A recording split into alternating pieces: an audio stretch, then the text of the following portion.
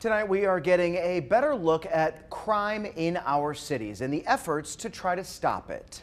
This is Winston-Salem's crime mapping website. We filtered it to only show reports of assaults, homicides, and weapons.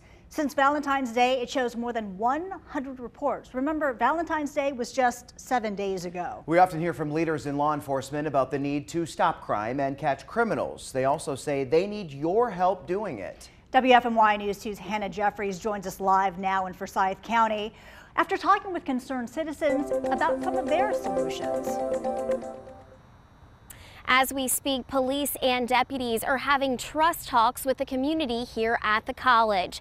And they have these talks to try to strengthen the relationship between law enforcement and community members. But community activists say they are tired of simply talking. They want to take steps to fix this problem. And they're doing that by reaching our youth before they start going with the wrong crowd. It all happens here. This building is home to the Southside Rise Foundation, led by David Moore, who aims to give at-risk kids a creative outlet after school. Moore also runs an organization that teaches people who are re-entering society a trade. If you smart enough to sell drugs or anything, you could be an entrepreneur. You just need to change up the product, make it something legal.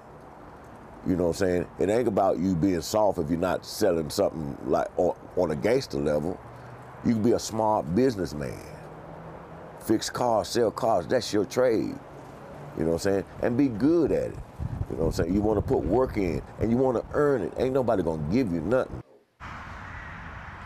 Devin Guy says he spent over a decade behind bars. Since he got out, he has been determined to keep kids from making the same decisions he did.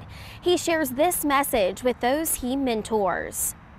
You don't have to be accepted. You can be yourself. You don't have to be somebody that you're not. A lot of these guys feel like they have to, you know what I'm saying, be a part of that, and you don't. And like, I was part of that. I was part of that.